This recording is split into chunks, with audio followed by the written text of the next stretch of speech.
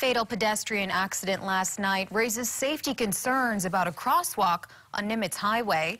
This is near the Salvation Army and Ross store. Police say a motorcyclist was speeding when he hit a woman.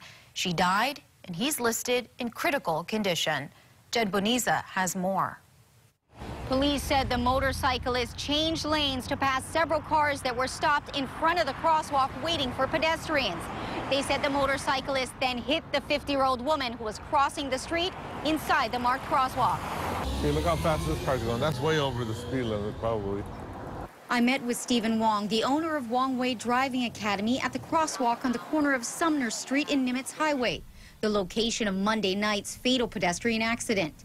The speed limit is 35 miles per hour, yet we stood there watching cars whiz by. Would I feel comfortable crossing here? Not at all, not here.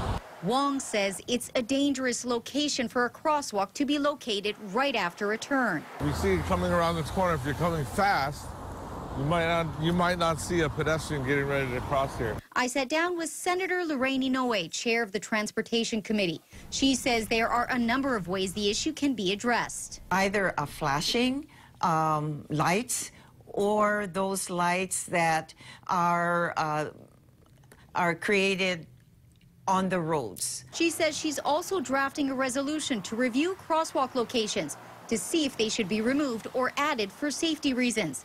I also reached out to the Department of Transportation. In a statement, they say there are no plans at this time to remove the crosswalk at North Nimitz Highway and Sumner Street, but we will consider additional methods to improve unsignalized crosswalks in the area when we begin the North Nimitz Ala Moana Boulevard resurfacing later this year. Inouye also urges drivers to remember to stay focused on the road when they're behind the wheel. Wong says that even if pedestrians are supposed to have the right of way when crossing inside a crosswalk, they still need to make sure that the driver of the car sees them before crossing, because ultimately the pedestrian will be the loser if anything goes wrong. From Nimitz Highway, Jen Boniza, KH12 News, working for Hawaii.